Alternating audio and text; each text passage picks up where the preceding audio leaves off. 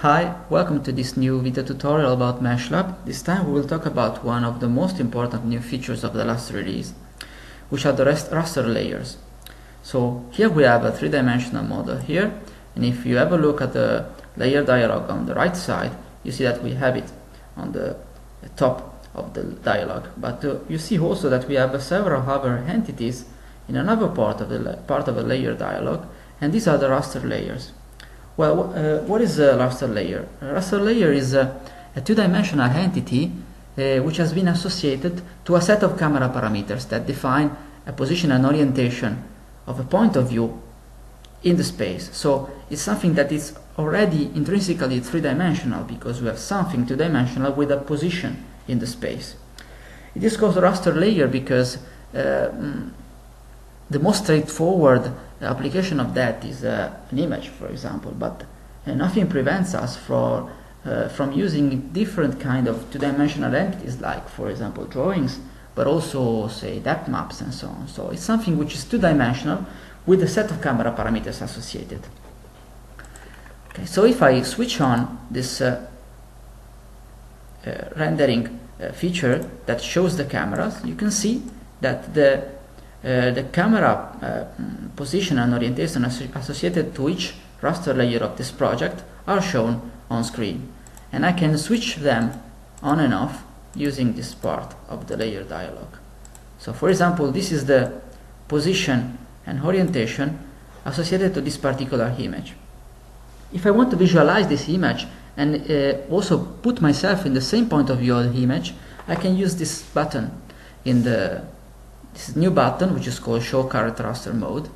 This button brings me to the point of view of the current raster layer that I selected, so the one which is shown in yellow.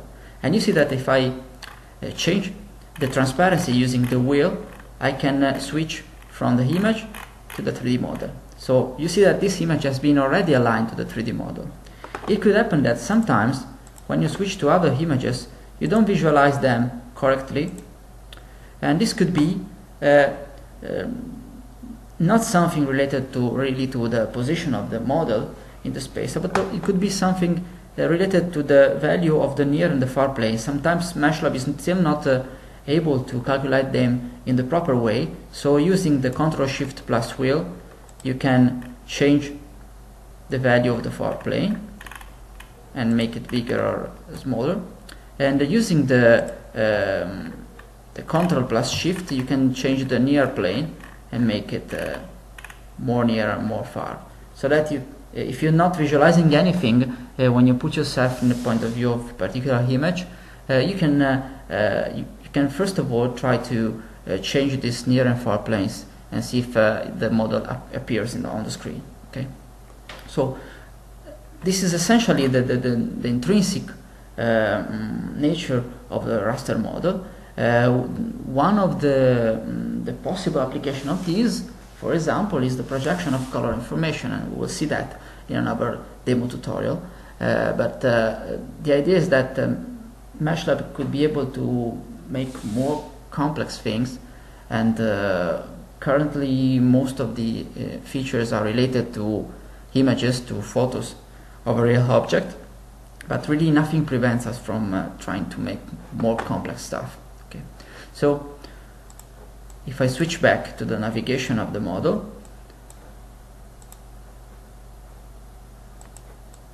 here we are. And so this is essentially the most important things about the raster model.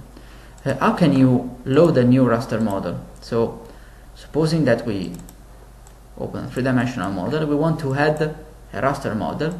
In the File menu, you will have a new possibility which is called Import Raster. Currently, it's possible to import only JPEG, PNG or XPM images. Maybe in the future we will add new formats. And so if I want, for example, to insert this image, I just double-click. Essentially nothing happens, but if I switch on the layer dialog, I see that I have an image which is associated with this particular MeshLab project.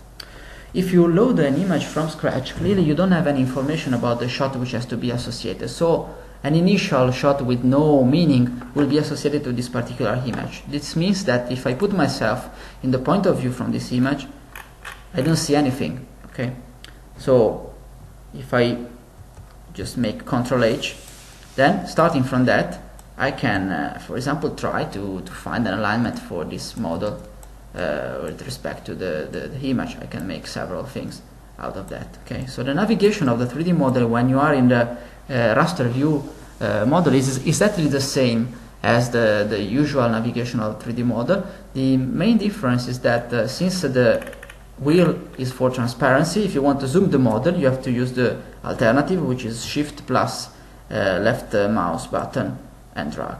Okay, and in this way you get the zoom. Okay, so essentially these are the basic of the raster model. In the other tutorials about that we will show some of the possibilities that you have in this current version, so for example the alignment of the images or the projection of color information, and I think it's up to you to try to find new ways to use that.